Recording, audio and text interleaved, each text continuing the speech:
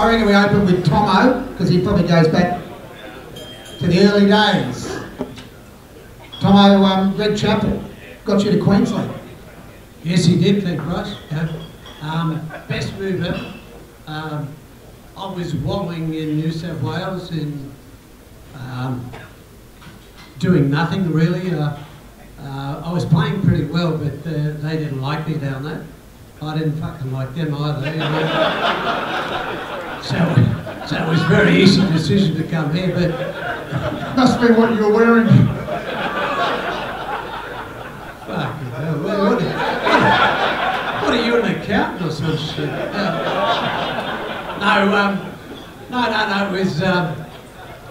It was absolute. I won't go into it at the moment, but it was best move of my life, and to get me up here, Greg and Luke Cooper were the culprits. Probably Greg more than anything, because I had to play against him. I played against him a few times before that, and man, I mean this. I mean, the people that come here today and honour Greg or the charity, whatever he's doing, either way, it's still him anyway, and his brothers. Mate, it's just unbelievable as a batsman, you know. And I didn't want to fucking bowl to for the rest of my life, you know. And I mean this, people don't realise, you know, how good he was, you know. I suppose they do, the older ones that were there to watch him, but no, I watch these young blokes pat these days, and I really sound like an old guy here, but fuck me, they got no idea compared to him about how to play, how to bat properly, you know. And it's funny, you know, we sit in the other room today, a couple of us here like Chappell, got 100 on the view against the West Indies, and fucking who's done that in this room? Yeah, that's Michael Holding, Andy Roberts, all these fucking pretty handy with no helmet and all this shit. I saw somebody recommended me the other day about Killer Kowalski, whatever. Who's this kid, little Wolowski cop or fucking... They were in the mafia when I was in Sydney, those fuckers.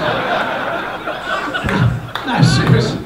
And I saw him got a hit in the head by a fucking guy that bowls rat power, and I went, you're fucking kidding, you know? Is that why we're dishing up now, you know? All these guys getting hit in the head, you know?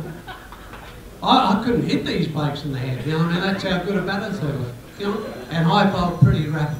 Anyway, that's enough of my shit. We'll come back in a second. Gary, you, first memories of playing in the same side as Greg. Gary Cozier made his debut, obviously Boxing Day, scored 100, and then tell us what happened next. The next game? Or okay, the next game was interesting. It was the second test in Sydney, and there was an incident when we went into bat. Ian Chappell was still playing. He'd handed over to Greg Greg to take over the Australian reins, and he was playing in his last official test series at that stage. And Michael Holding was bowling late in the day, probably just after the tea break. And Michael, he actually wasn't running in from the Paddington Street end, he was running in from Paddington. Ian went out to bat. I think Ian Redpath might have got out. Ian went out to bat. First ball, nicked it straight through to Derek Murray, out. Right? But the umpire gave me not out. So Michael Holding, there's a famous story that he went out into covers and went down on his haunches and had tears in his eyes, and Lance Gibbs took 3 or 4 minutes to run up from gully because everybody was back there. There was no one near him in covers, and put his arm around him, and Michael went out and came into bowl to Ian again and nicked it to Derek Murray and out.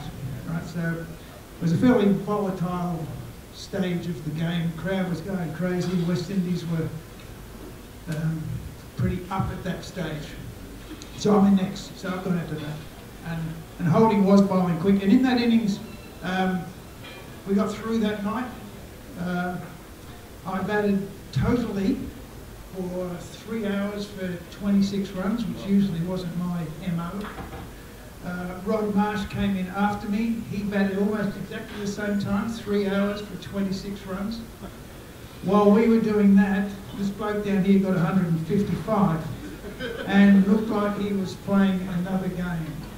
we were doing our best, and it was the best we could do. In fact, I never played innings again. That 26 was probably, it was a good 26 as far as I was concerned. Well, you wrote that. So while I was doing that, this bloke got 150, and while Bacchus was doing the other thing, he got 100. He got the rest of it, and it was just fantastic. And what Tomo was saying is that Greg played at another level from most of us. It was hard to learn what Greg did because I don't know he totally understood what he did. And it was very hard to pass that on. You might have understood a bit of it. I spent a lot of time playing with Ian, and he was forthcoming with his stuff. But I think Greg played at a level that was a bit like Star Trek, where he just go to another planet and just kept exploring other universes that a lot of us couldn't even dream of. Couldn't get there. Mocha, memories of when you first met Greg. Tell us what. Yeah, well, I was lucky. I came into the Shield squad, and then into my first Shield game was the year that Cricket Australia and World Series cricket kissed and made up. So, and talking about John McLean earlier, the great sadness in my career, really, I never bowled a cricket ball with John McLean standing back, but he finished the year before I came in. So into the Queensland dressing room came Greg Chappell and Tomo and Martin Kent and the new Australian Kepler Wessels, right? So we've got these four guys that we've been watching on TV in the dressing room, and there was a state trial game, which is probably one of only twice I played against Greg, and another one was a club final. But I found myself picked in the first Shield game of the season, but made 12th man. And then I got picked to play the second game. So the first game was against Victoria, and I was 12th man. We won that, and then I played the second game. Was my second game of the season. My first was against West Australia, also at the Gabba. And I didn't take a wicket. I think I had 2 catches dropped, but I did hit Rod Marsh in the head, which is probably the most memorable thing. But we won the game with... excuse me. He might have thought about it, but I did hear Greg was getting interviewed by the ABC after the game, and we've won and all the rest of it, and I just happened to be in a position to hear what he was saying, and he got asked about my bowling, and he said how that he thought I'd bowled really well, and I kept the pressure on and did good, and it contributed to our win without actually taking any wickets, and that gave me a lot of confidence to hear him say that. He didn't know I was in earshot, but that's what he said. And anyway, the next week we had a game against England and touring side, and I got 5 wickets that week against England, and Greg was captain, and so yeah, he was there at the start. He was my first Shield captain and my first Test captain when I played my first Test. Very cool. Tomo, you toured with Greg. You guys obviously in those days you spent a long time away together as mates, and you guys actually roomed together for a while too, didn't you? Yeah, we did different occasions and all that, but Greg was actually my best man at my wedding, way back. So I think it's 44 years ago. Yeah, so we both got the same wives, which is a fucking bonus. Not the same wife, but there's 2 of them, yeah. Let's not go there, Banger. Well, he did share, but and we're both fucking Leos. There's some chats, we're only a few days apart on actual birthday. Not that that means any of that shit, but I remember Greg, when I first come up here, he got me up here, and I was a loose cannon. I used to love surfing. I surfed all the time, went hunting and all this, out the farm, and I come up here and he said, "Would you like to come?" I said, "Yeah, shit, I won't have to go so far to fucking Noosa. I come to Queensland, So, and he thought I must have thought I was bullshit here, First season, I'm up fishing on the Barrier Reef, and he rings me up, and I don't know how he rang me because we wouldn't have mobile. So somehow I got the message, "Where the fuck are you?" It's sort of basically the message, and I'm out fishing out Townsville. No, it was up further. It was near it was Townsville, out in the rim. And he said, "Where are you?" I said, "I'm fucking fishing." "Why?" He said, "The cricket season started." I've gone, "Who's fucking playing?" And he said, "Club cricket." I've gone, so fucking what? You know? So I thought I was playing for Queensland. He said, the boys aren't happy, you better get back here. Fucking for Christ's sake, they're jumping down my neck. And it was Ritchie and a few other, probably slashing the guy. And I said, you tell those dickheads, if I don't get any wickets against fucking Victoria, we're playing them. I said, who are we playing first? He said, Victoria. I said, if I can't get them out, I'm going to fucking retire anyway and do them a favour. So he said, for Christ's sake, but this is true, you might think this is bullshit, but so I want to play. And then we have a trial game. It's Greg Chappell's 11 versus John McLean's 11. So Greg, you know how you pick people? Greg's picked me first. Right, because he knows I'm not going to be fucking happy, you know. So McLean's picked whatever and all that. Anyway, Phil Carlson was out there in the middle of the gallery, and Phil Carlson came in and Greg thought, well, he said, give this fucking workout, you know. He said, I want to see what it can do. I fucking knocked him out in 2 balls. I missed him with the first one. And he's dead on the pitch. And he's come up to me and he said, for God's sake, he said, give him a workout, don't kill him. Anyway, Portnoy went off and anyway, this is the sort of shit we got up to. And then we're playing another shield game out here, playing against somebody. He won the toss and sent him in. I always hated bowling first, I suppose. I wanted to play the game, but you just get into it, sort of thing, and all of a sudden we're bowling, and it was favourable conditions for bowling. But I'm bowling shit, it's going, I was bowling quick, but they were going wild and everywhere like that, and I'm bowling no balls, and he's not out. He was like the school headmaster, come on, fucking what's going on with this shit? I forget who we're playing, but the non-strikers near us, and Mel Johnson was the umpire, and he's going, what the fuck's going on? These are the true words. I said, mate, I don't know where this fucking ball's going. He said, that's fucking obvious, you know. but what I meant was it was going the wrong way to what I was meaning to go. And I said, how do you hold the fucking thing for an outswing? Which is, there's only 2 ways, that way or that way. But it was going the wrong way. And he's got, oh, hello, fucking, and the non-striking batsman was dying to laugh, but he wasn't going to, because he's going to get down that end and I'm going to kill him anyway. So, anyway, he backs it back again, and as he goes up the pitch, he got to about here to the other side of the stage. I said, Stan, come back in. He said, now fucking what? I said, no balls. I said, how many steps was I taking last week against that other one? This is how I used to talk. And he said, what are you talking about? He said, the fucking no balls. I said, was it 11 or 13? He said, what are you taking now? I said, 11. And he said, why don't you fucking try 13? But it's not that easy. It's not that easy. But this is the shit that used to go on between us, you know. And like Jeff has said, it was very funny because Greg Chappell had a different level, you know. You'd go out there and you'd play with Greg, and it was just unbelievable, you know, the way he batted. And I remember one day we were playing, is it all right if I go on? Hey, just start eating, otherwise we'll just keep talking. Yeah, it's been done. So we're playing New Zealand. We're playing at Christchurch, Hadley and all these, and they were really fantastic players, you know, so they had a really good team. And they were 1-0 up, they won at Eden Park. Terry Alderman had bowled somebody out and the guy said the wind blew the fucking bales off and all that shit. Yeah, no wonder we lost the test. Anyway, we get to Christchurch and we're fucking pumped. I'm pumped up, you know. And it had a little bit of a reach there. And anyway, we're batting, we're in the shit. Because I'm batting with Greg Chappell. That tells you how in the shit we are. And he's gone, just fucking stay in there with me.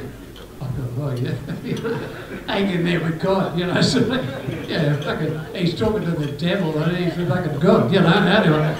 I got, okay. He said, you'll only have to face a few balls, but just fucking watch this. Yeah, this is what he said, I remember the words. So Richard Hadley's bowling to him. He kept coming up to me at the end of the over. He said, watch this. He had 2 blokes out on the hook. And he said, watch this, I'll hit it between them in the air and hopefully they fucking run into one of these 2 heads. And he did exactly that. Maybe Adley's Johnny said, he got a, what'd you get, Craig, that day, 107?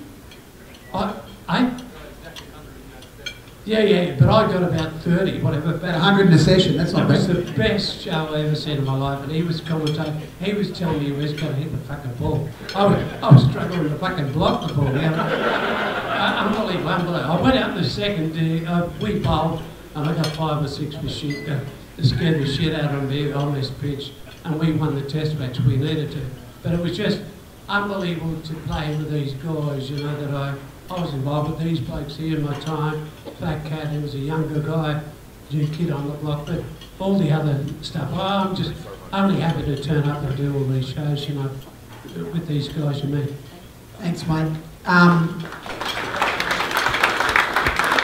Coase, you shared all the wickets in a one-day international with Greg Chappell one day. Yeah, funny about that. It was funny, actually. Who would have thought? It wasn't...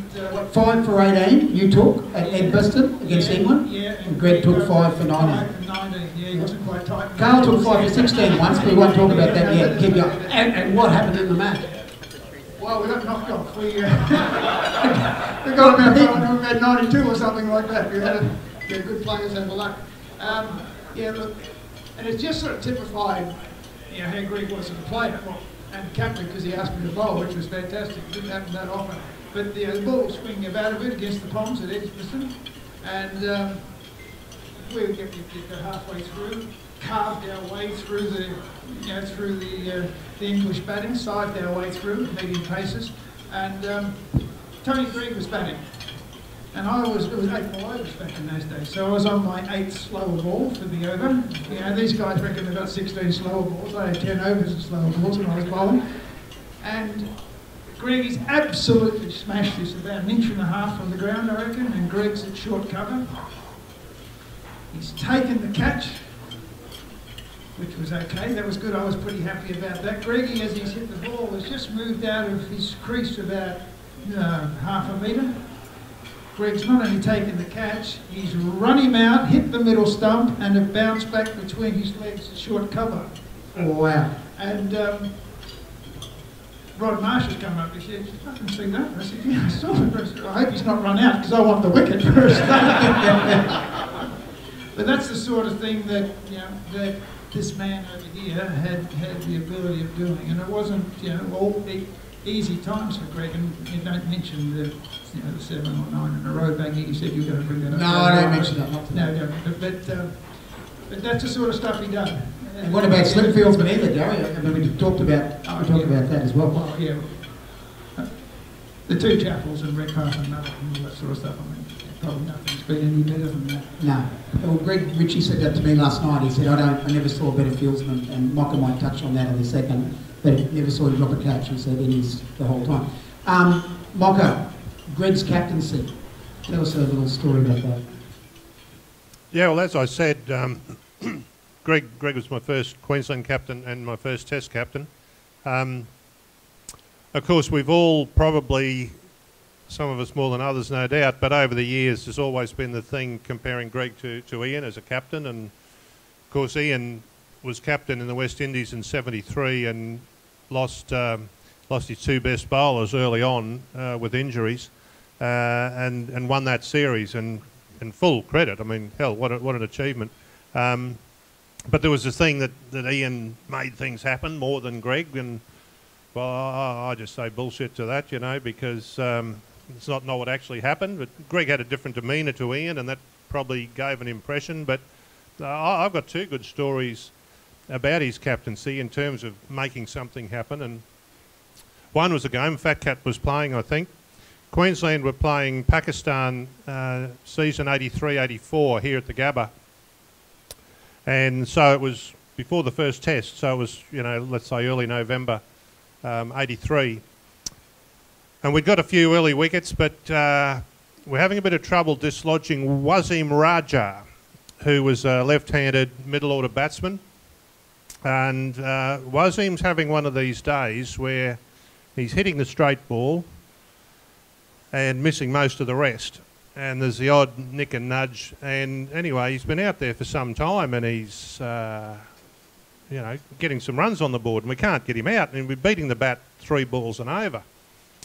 Anyway, I bowled this over, and I waited for Greg to come up from first slip, and for myself to go down to fine leg at the end of the over, and I said, mate, this guy's just not going to get out. I think I'd beaten the bat 3 times that over. He's, you know, got to do something different.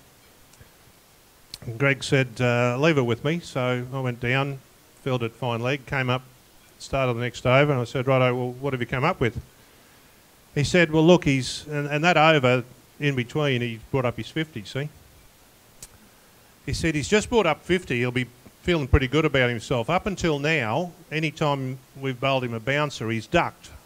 I reckon you bowl him a bouncer, he'll go the hook shot, right? So bowling him a nice, high, quick bouncer over leg stump, I reckon he'll go the hook shot, and we'll get him caught behind off the gloves, hooking, right? I said, okay, well, that's better than my idea, so tell Ray's a 3rd ball, right?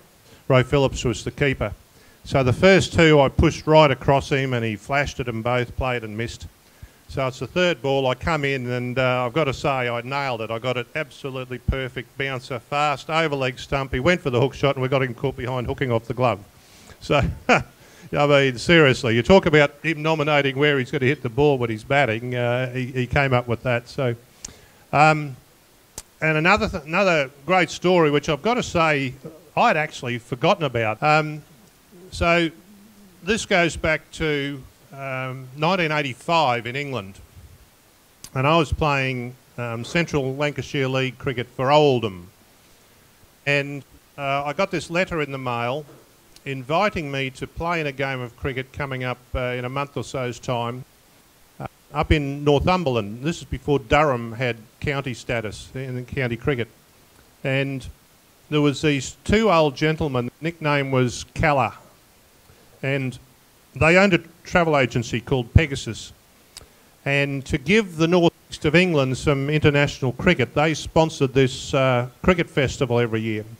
And they invited a World 11 to play against the current England side. And the ECB, English Cricket Board, were all supportive of this, so they sent the full England side. So I got invited to play in this. I thought, shit, yeah, I've got to be part of that. So Greg's playing and captain. And I probably won't remember everybody. Farooq Engineer, the great Indian wicketkeeper, was wicketkeeper. David Hooks played. Michael Holding, Roger Harper, Alvin Kalasharan, Clive, and Ritchie Richardson, I think, played. So we've got these 2 one-day games, and in the evening in between the 2 games, we had this banquet at an old castle. So it was a pretty special trip. Anyway, on the first day, we batted first, and any time any of our players got to 50, they bombed one in there and got out. And we finished up with 250, 260, pretty good score. Now this pitch is flat, flat, flat. It's like bowling on these boards. You couldn't get anything hardly above knee high, so not too exciting to bowl on. Anyway, they come into bat, and Mike Gatting, who was their captain, decided, well, we'd better win this game, and Gatting gets 100. Our blokes, we had 3 or 4 could have got hundreds, but they got themselves out. We have got the shits, big time. So that's another guy who played in the game, the South African Eddie Barlow, great South African. Now Eddie's 46, I think, at the time, and not playing regular cricket. So overnight, this plan gets concocted because we're out for revenge tomorrow. Now this, I think Ian Botham didn't play, but pretty much it was the full England side. And Australia's touring. It's an Ashes tour. So it's pretty much the England squad minus Beefy. So it's a strong side, and we've got some, like Greg had finished playing, and Eddie hasn't played for 10 years, and Farooq Engineer hasn't played for 15 years. And anyway, so we batted first tomorrow, the next day, again, and nobody threw their wicket away. Now, I can't remember the exact scores, but we put a good score on the board. And then we set about playing the game a little differently. So Michael Holding and Rackerman didn't open the bowling. Chappell and Barlow opened the bowling and bowled 10 overs straight each, which Greg handled pretty well, but poor old Eddie had to get carried off after his 10 overs. Anyway, I think they were 2 or 3 for 60 odd, because these English opening batsmen, they didn't want to get out to Chappell and Barlow, so they're playing the block shot and they, didn't want to get out to these guys. So then on comes Holding and Rackerman, and there had to be a fair breeze coming straight down the ground. So I, of course, had to bowl into it. That's fair enough. On day one, Michael was just sort of trundling. Michael is now off the long run and means business. Well, Michael got 6 for something at less than 20. Including Gattings off stump cartwheeling, which was a beautiful sight. Can I tell you, it's quite fun when you're playing with these guys, holding legs on your side, not in the opposition. I got 2 for 30 odd, I think, and we've smashed England. I don't think they made 100. I mean, it was so exciting to be part of that, from what happened yesterday to what we did to them the next day, and that was pretty clever cricket, eh? So I reckon that's creative, yeah. That is creative. Great story, Carl, and obviously Greg means a hell of a lot to you and to Tomo and also the Coes. Thanks for coming up.